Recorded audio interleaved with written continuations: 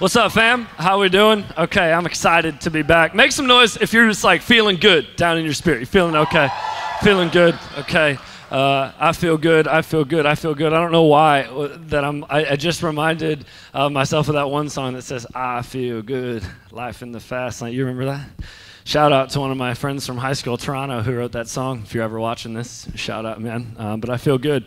And the reason that I feel good is even though worship's done and the dancing's over for a few minutes and hands aren't being raised, is I believe in preaching. I do. And some of you are like, well, that's good because I actually plan to have that be a part of what I do for the rest of my life. But I believe in it. And honestly, this week I was in my office one night and I was kind of like asking myself, Josh, do you really think that like a message like this or content throughout a semester can actually really make a difference? And as I was thinking about it, and I don't know if like that voice was from the evil one or if it was just kind of a contemplative thought, I didn't really dig in that deep. But as I thought about it, the answer is yes, I believe in it. I believe in this, not because I'm great, because I'm really not because, like the other guys who are going to speak up here are great, but because God's great. And he promises that this word is a lamp unto our feet and a light unto our path. He says that this word is a weapon. It's sharper than any double-edged sword. It cuts down deep into the depths of who we are. It's useful for teaching and encouraging and rebuking and emboldening and empowering. And this word shines a light on the God of the universe who not only created us, but who created us to know him. And so I believe in the power of preaching because I believe in the power of this. I do. And so I was super excited this week as I was kind of planning out the content, not only for tonight, but for the rest of the semester. So I'm excited for the next 25 minutes. I'm excited for September 8th and September 15th and September 22nd and September 29th. And you guys get the picture throughout the rest of the semester when other communicators are going to be up here, when I'm going to be up here again, not because we're super great, but because God is and because this word is. And so if you guys wouldn't mind, is it okay if we just like pray one more time over our semester together that God would use this word to impact our lives? Father, I pray that we not only enter into this time and this space and these weeks to be entertained, thinking, oh man, I hope it's a good one tonight. Hope there's some funny stories. Hope that it's engaging. But Lord, I pray that we come in here ready to receive and apply what you have to say to us, believing that your word truly is the lamp unto our feet and a light unto our path, believing that this word is powerful, that it cuts down deep into who we are. It convicts us, it challenges us, it encourages us, and it points us to Jesus. And I pray that your word does not return void this semester like you promise. I pray that as middle schoolers, as high schoolers, we can have a reverence and an excitement for the words that you have for us this semester to where we can go out into our world and be a little bit more like Jesus. And it's in his name that we pray. And everybody said, amen. Okay, awesome. Well, hey, we're going to like dive right in. And what I want to start out by saying is this. Jesus doesn't just want to get you into heaven someday. He wants to radically transform your life today.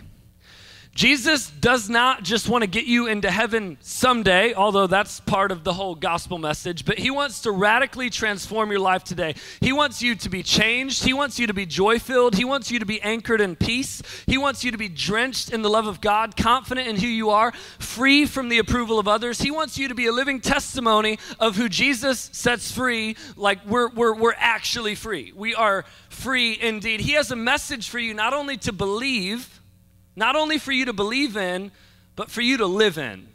He has a reality for you to literally just like stay in, rest in. He has a space for you to occupy. And then here's the tension. Here's the dilemma, because some of you guys know this. For you, for the life that you're living as a middle schooler, high schooler, college student, maybe adult leader in the room, there's a gap. There's a gap between that life, the life that Jesus calls us to live, and the life that we're living. For some of you, you like kind of laugh at the idea of being anchored in peace. Sounds cute, but I don't know if that's realistic. Some of you guys like laugh at the idea of like being confident in who you are, not worrying about, finding approval in other people. Some of you are like, Jesus, that's great. I believe in you, but I don't necessarily know if this abundant life that you have called me to is actually the life that I am living. There's a gap there's a gap between your life and the life that Jesus has called you to. How many of you guys like to travel, go on like vacations and stuff? Okay, I like to travel. I think it's fun. I really do. I think it's a good time. I like the culture.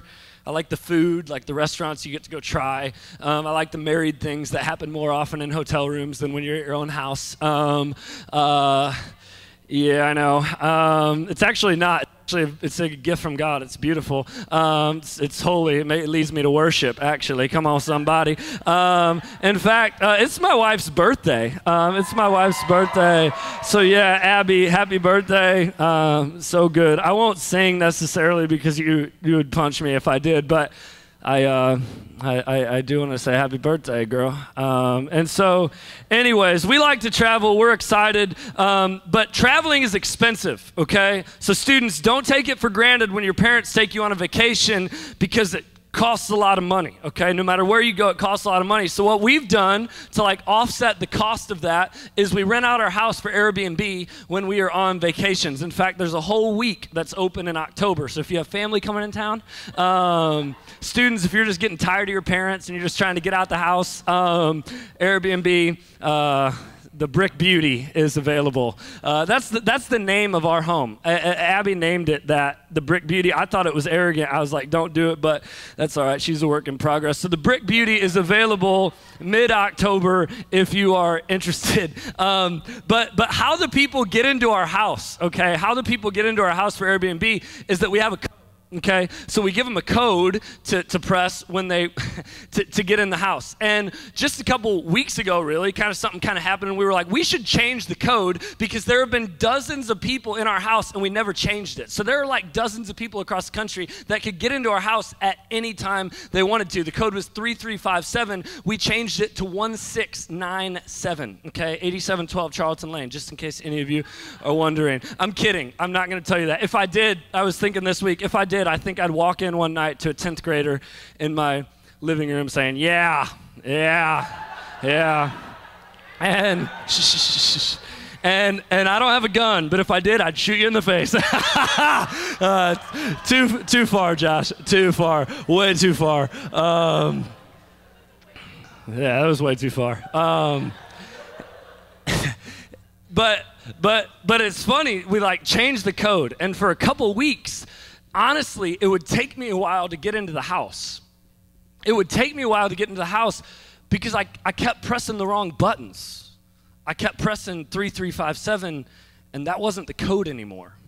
So like when I pressed the old buttons, when I'd press the old code, like even though I knew in my mind there was a new code, I'd forget, I'd keep pressing the old buttons, and I couldn't get to where I wanted to go. I couldn't get into my home, into the space that I wanted to rest in and relax in. It took me a while, and I want to make it really clear. Like I knew that there was a house for me to be in. I knew that there was a new code, but I couldn't get in because I kept pressing the old ones. I believed it.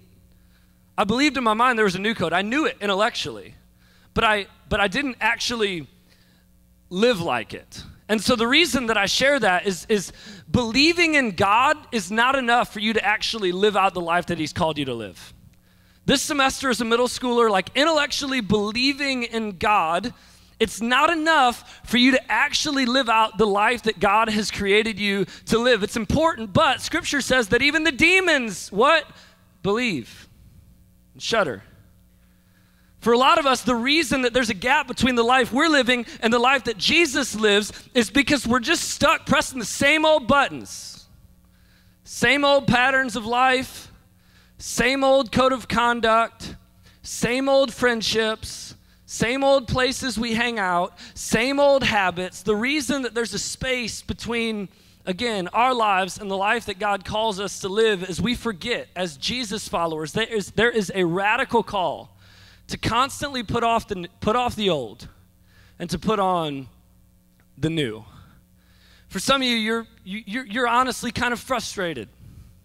It's a few months after big stuff, school started, and you're not as excited as you were last year. You're not as excited or passionate about Jesus as you were a few months ago. And you're thinking, God, why? Why do I feel this way? Why is the life that I'm living not lining up with the life that you promised? This life and life to the full. And I just want you to be encouraged that this life is for the taking. It's available to you. God has it right there. It's available. But I also want you to be challenged because it's up to you. It's up to you.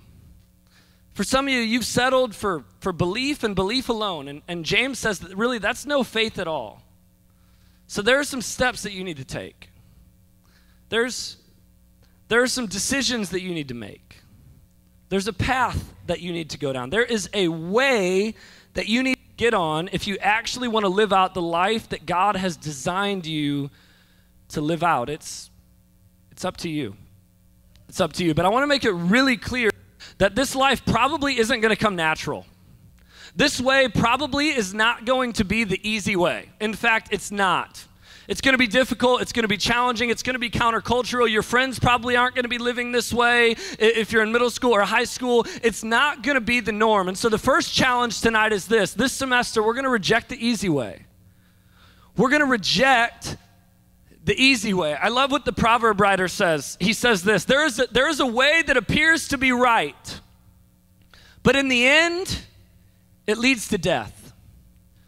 There's a way that appears to be right. There's a way that feels right. There's a way that everybody else is going, and you're like, I'm going to hop on that train, but in the end, the proverb writer says it leads to death. I see this clearly in my nieces, okay? Again, I forgot to show you a picture. Dang it. But we have a 2-year-old niece named Tallulah, a 1-year-old niece named Adelaide, and they just like having fun, okay? They like having fun. They like going outside. They like, pleasure. They like going to playgrounds. They like, like just kind of exploring. And honestly, they're just like all over the place. Like, let's do this. Let's do that. Animal Park, Turtle Park, like all these different places they want to go to. And I see it so clearly. I see this so clearly in their lives. When we take them out on a walk, okay? So like if they're like, let's go outside, we'll go outside, we'll take them on a walk. Immediately, Tallulah will do this. I'm running. She'll start laughing. She'll start sprinting. She's going to be pretty athletic, so it looks pretty like natural to her. And then Adelaide starts going like this, okay?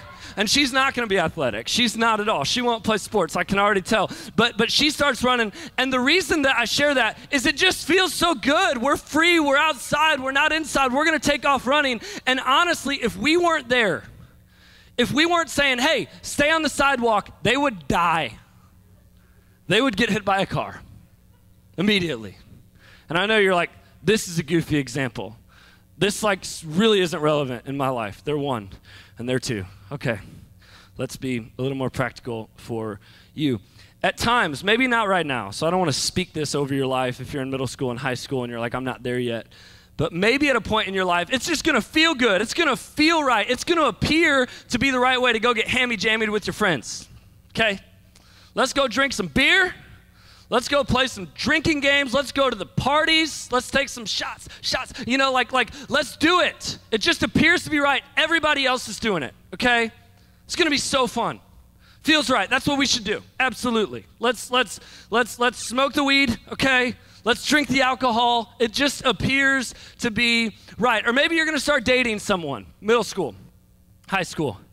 And honestly, if you're dating them, you're probably going to think she's fine. She's going to probably think you're fine. And eventually, because other people in middle school and high school are hooking up and making sexual advances, you're going to be like, this is just the right thing to do.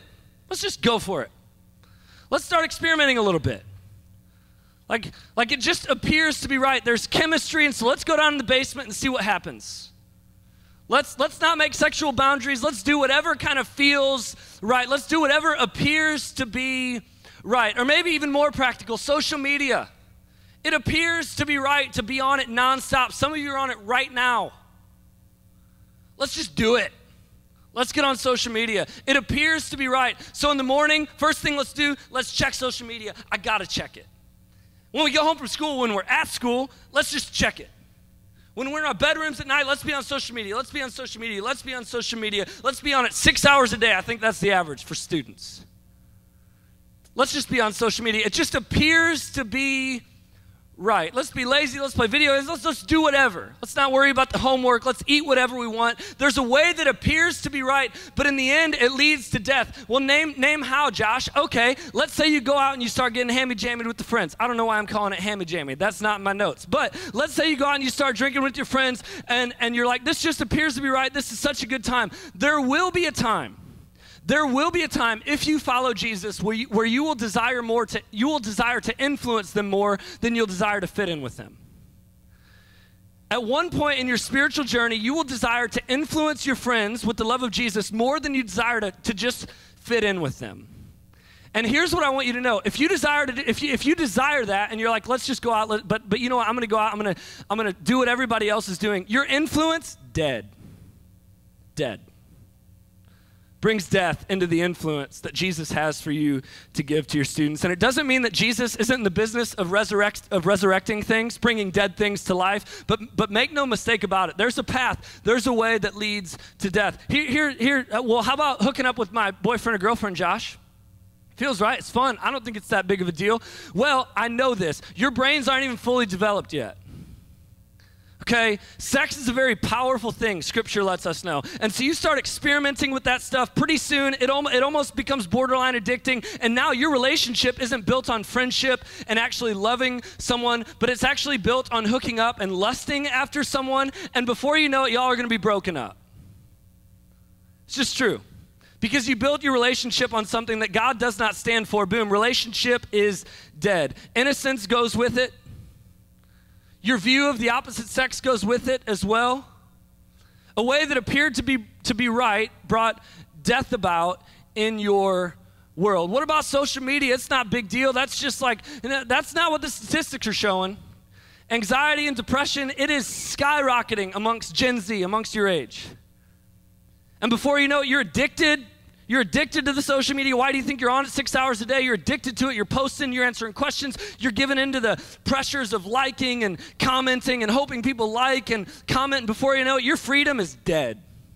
You're in bondage. You're a slave to your social media. And along with it, if you find your worth in the approval of others, which we do in social media, your self-esteem is going to eventually die with it as well. There's a way that appears to be right, but in the end, it leads to death. So we need to resist the easy way, but we also need to learn the way. We need to learn the way. For some of you, I can't just get up here and say resist the easy way, because you're like, that's all I know. That's all I know. I've been doing that for a long time. I've been thinking that stuff for a long time. The only models in my life live like that. I don't even know the way. I don't know the right way.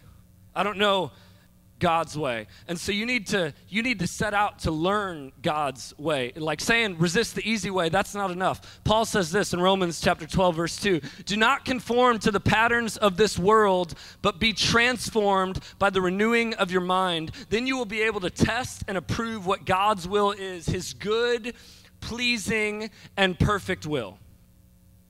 He says, hey, it's not just enough for me to say, hey, be transformed. Resist the easy way. No, how do we do that? We do that by the renewing of our mind, thinking about a different way, thinking about what God has for us, thinking about what God's will is, what God's way is. We need to set out to actually learn what this whole life is about. If Jesus really offers life and life to the full, we should know what this life looks like. I love what the prophet Jeremiah says to a rebellious people. And how many of you guys know we are a rebellious people? There are times in our life where we are not following Jesus, and he speaks into the nation of Judah, and he says this is what the Lord says. Stand at the crossroads and look. Some of you guys are at crossroads right now. You can go this way, or you can go that way, and you can feel it. You know, this way is calling, but you know that this way is probably not the right way. And then you have God's way, and you know that part of you, like, you're for this, it's difficult. He says, stand at the crossroads and look. Ask for the ancient paths. Ask where the good way is and walk in it. And you'll find rest for your souls. But you said, which a lot of us say, we will not walk in it. We won't. We won't, which leads us to the next point. For a lot of us, this semester, we're going to learn the way. We're going to set out to learn the way. We're going to have devotionals ready for you for this next series. It's going to be an interactive series where you have content to interact with every day from the book of Philippians. It's going to be titled Normal Isn't Working, and I'm super excited about it. That's why I hope you guys get up here and bring all your friends. I think it's going to be super, super helpful. We're going to have some different speakers. It's going to be awesome. I'm fired up about it. We're going to set out to learn God's way, but let's be real. While all of us could know more, the issue isn't that you need to learn God's way. It's that you need to trust God's way. You've heard about it. You've been to the camp. You've heard the messages. You've read the Bible verses. You've heard the songs. And you know that there is a way that God has for you. But the issue is, and we might not say this, but as God says, hey, I give you life and life to the full. I give you life and life more abundant. I bring freedom. I bring joy. I bring hope. For a lot of us, while we might not literally say this, essentially what we're saying is I don't believe you. I don't believe you. I don't trust that. I trust the way that my friends are going. I trust the way that most of the kids at my school are going. I trust the way that culture tells me to go. But I don't really trust your way. I don't really trust your way. I saw an illustration this week. And I was going to call someone up here, but I didn't practice it beforehand, and it could really be a disaster if I call someone up here. So I'm just going to kind of show you the illustration and what it was. And essentially there were two chairs, okay? And if I called Jake Seidel up here, which he's ripped, he's a football player, he just signed at Mo State. Let's get it, Jake Seidel, okay? Seckman football, they're going to win state. And so if I called him up here and I said, Jake, which seat do you want to sit in? There's this seat. Which seat would you say that you want to sit in? The big one, right? It just looks better, right? That's the way that kind of appears to be that's the way to go, right? And so it just looks like it'll hold you up, right? The other one you're just not sure about. It's a little bit sketchy. And if we were being honest, just based on the look of these chairs, Jake, okay, this is just me and you. This is me and you here, okay? If I said, Jake, this is God's way. This is the seat that God wants you to sit in. This is the space that God wants you to occupy. Honestly, as I looked at the illustration, as I listened to the illustration, the preacher asked that guy that, and he was honest. He said, I think I still want to sit in the big one.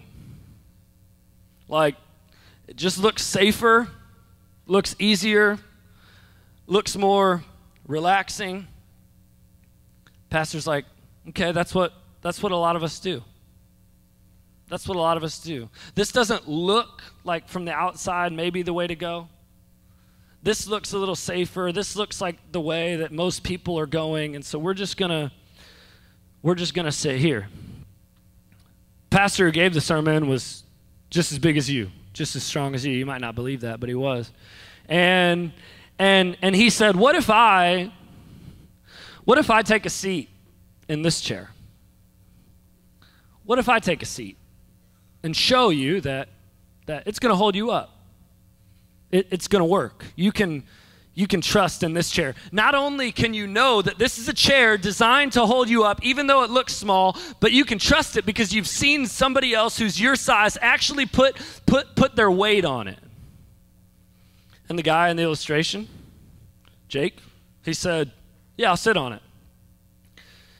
He went and sat down on the chair. It held him up. This was the chair that was designed for him to sit in, and it worked. It was all good. And the whole point of the illustration was this, is it's not enough for you to intellectually believe that Jesus is God. It's not enough for you to intellectually believe that God has created a life for you that is literally able to hold you up and sustain your soul and your whole life. But you have to put your weight on it. You actually have to trust it. You actually have to say, hey, Jesus, I'm going to take you at your word. And when you do that, other people like Jake Seidel can take notice and say, yep, it works. It works. You want to trust Jesus more? You want to trust God's way for your life more? Find someone else who trusts God's way. Look at their life. Look at the joy. Look at the peace. Look at the hope. For some of you, you need to understand that you don't just need to trust God for you. You need to trust God for someone else. People are watching.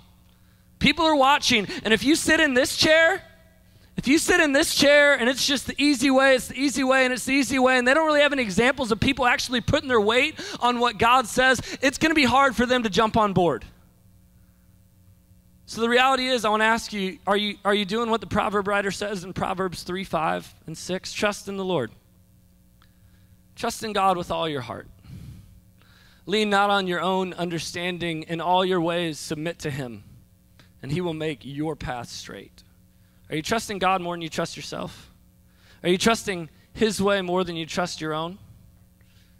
And if you're not, your path is not going to be the straight and narrow path that God has for you. I think it's Matthew chapter 7.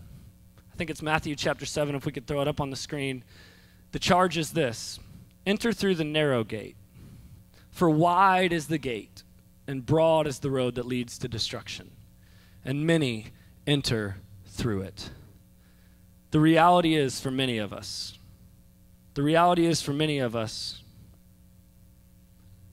we sit here.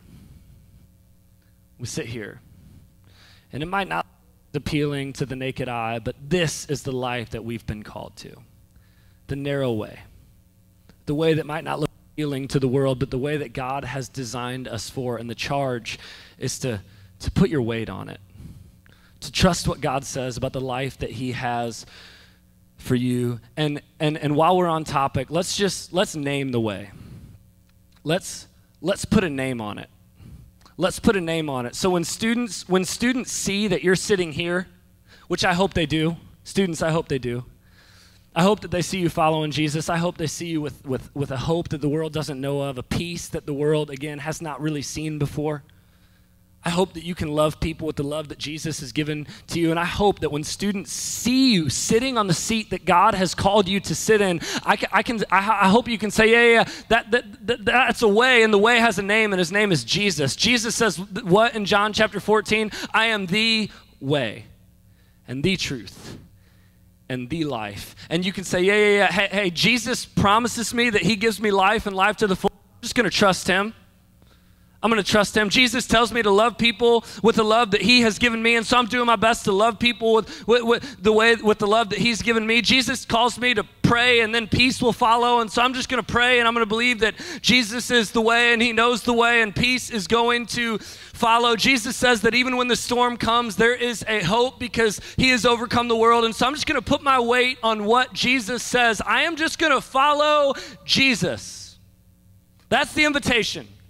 Jesus looks at human beings just like you and me, sinful human beings just like you and me, and he says two words: follow me. The goal of the Jesus follower is simple. It's to follow Jesus. He's the way. He's the way. He's the way. When people come asking questions, what's this whole thing about? It's about Jesus. You want to learn about him? Come and see. You want to ask some questions? I don't have all the answers, but I'll tell you what he's done in my life. I am following the way, and the way has a name, and that name is Jesus. Name it. Name it. And then lastly, the charge is this: name your way tonight. Name your way. What way are you on? What path are you on? Is it this seat? Easy way? The way that leads to destruction in whatever form that looks like? Or is it the way that is maybe a little more difficult? The way that maybe has a little bit more resistance, but the way that Jesus promises that will lead to life? Again, this life, the life that Jesus has for us, it's for the taking. Be encouraged. The life is right there. Jesus isn't like hiding a new code. He's not like keeping himself from you. He's not keeping you distant from the life that he has for you. So be encouraged, but also be challenged, because it's up to you. It's up to you. You're going to need to start pressing some new buttons. You're going to start taking some new steps. You're going to have to learn the way. You're going to have to trust the way. And you're going to have to figure out which way you're going to take. Let's pray. Father, we love you, and we're grateful for you, and no matter where we're at, tonight, it would be pretty hard to deny that the easy way, that the way that everybody else is taking, that the way that, and Lord, we know what that is. It would be pretty hard to deny that that way just doesn't really work. Might be fun for a season, might be exciting, might be captivating for a little bit, but it doesn't work. God, it leads to bondage. It leads to spiritual decay. It leads to bringing dead things about in our lives. So, Father, I pray that we can trust you.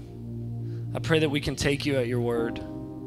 I pray that through coming to know you, because you are the way, through coming to trust your character, we can actually begin to believe that life with you is the best life possible, that the way you have for us is the best way available, that the steps you want us to take are so much more rewarding than the easy ones we could take apart from you. Father, I pray that we can be honest with ourselves tonight. I pray that if we're on the wrong way, if we're on the wrong path, we can be so bold as to ask you to help us with that, to give us a desire to actually follow you. And God, I trust that as we know you, as we give our attention to you, our appetite for you and for your way will grow. And so this semester, more than anything, I pray that together we can pursue Jesus, that we can seek him out, that we can trust him, that we can acknowledge him in all our ways, and we can trust that in the meantime, you promise to make our way, to make our paths straight. We trust you. And God, for those of us that don't, I pray that you help us with our lack of trust. And it's in Jesus' name that we pray. Amen. Amen. Let's stand and let's sing this last song.